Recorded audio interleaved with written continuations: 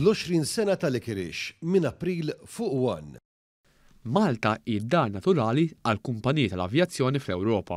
Qal il-Kap Eżekuttiv tal-kumpanija Naturali Għal Simon Cook f'intervista esklusiva ma' dan l-istazzjon ftit tal-jiem wara li ġiet inaugurata din il-linja tal-ajru l-ġdida.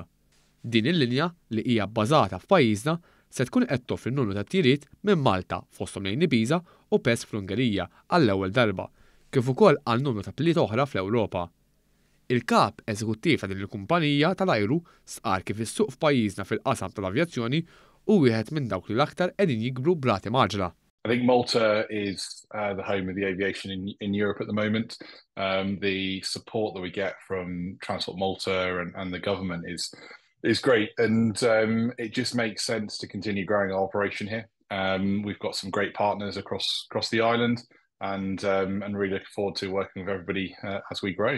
Naturali Għal twaffqet fl-2021 meta nxtrat minn kumpanija Maltija. Din il-kumpanija se toffri titjiriet normali u se toffri wkoll servizzi ta' charter u ta' merkanzija, kif ukoll titjiriet speċjali għal persuni li jkollhom bżonn trattament mediku urġenti.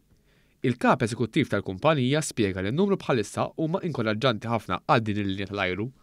There's so much excitement around some of the routes we're opening, but also it's a new airline that gives customers an ability to choose where they're going and who they're going with.